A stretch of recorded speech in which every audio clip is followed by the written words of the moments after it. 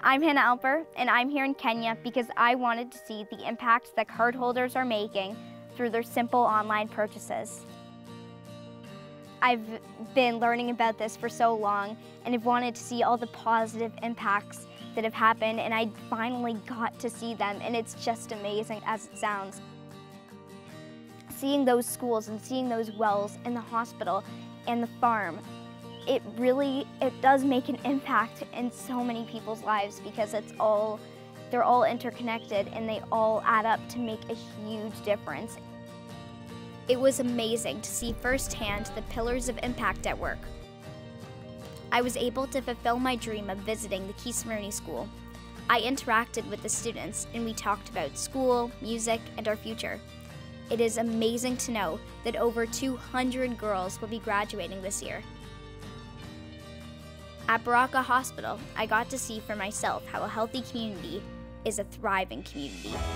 During my water walk, Mama Jane shared with me the importance of accessing clean water and the challenges for the community, especially for girls. RBC card users in Weed villages have helped.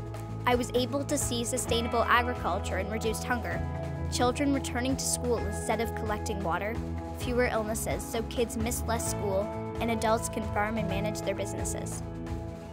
At Oleshwa Farm, I learned about agriculture and the new techniques of farming that community members have access to have healthy crops. Feeding Rafikis with the mamas was a huge highlight for me. Not only did I get to share it with my mom, but I learned how the opportunity pillar empowers women to be self-sustaining and invest in their children's future. The change that is being made is long-lasting and creates a positive effect on communities. From being in Kenya and seeing firsthand the impact that cardholders have made with all of the 5 pillars, I would encourage individuals to get this card because it creates so much change.